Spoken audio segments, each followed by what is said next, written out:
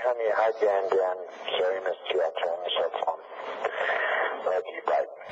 Phone messages from pro wrestler Chris Benoit to his wife and son in the days leading up to their murder-suicide.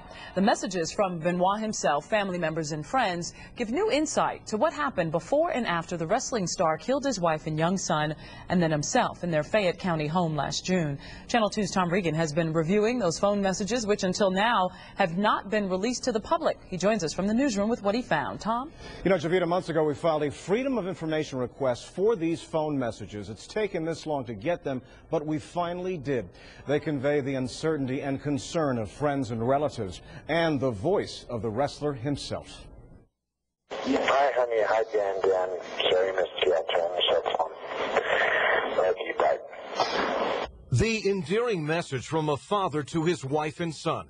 One of many telephone messages, some disturbing, that investigators found in Chris Benoit's Fayette County home following the murder-suicide last June. Hey, Chris, it's Ann from the office. Just trying to get in touch with you. It is Sunday evening, I think about 7 o'clock, so we're hoping everything is okay. So if you can call me on my cell phone.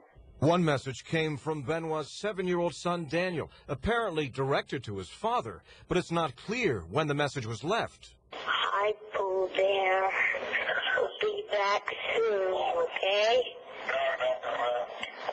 We'll just be there, okay? Hey, Pooh Bear. Hey, Pooh Bear. Love you. Since there was no suicide note, we may never know why the wrestling star murdered his family. It happened over a weekend last June when Benoit was supposed to be out of town for a wrestling match. On Sunday night, a concerned colleague calls. Hey, Chris, it's Ann from the office. Just trying to reach out to you. Give us a call when you have a chance. The next day, another worrisome call from a friend or relative. Hi, Nancy. It's Marnie in Canada. Just phoning to see if everything's okay, because we've heard terrible reports on the radio, so just calling to confirm. So hopefully we can talk to you soon. Bye. Well, Nancy Benoit's father also left a message after learning of the killings, pleading for any police officers in the house to call him. Her family intends to sue the WWE for responsibility in the wrestler's actions. Benoit's father claims his rampage was a result of brain damage in the ring. Live from the newsroom, Tom Regan, Channel 2 Action News.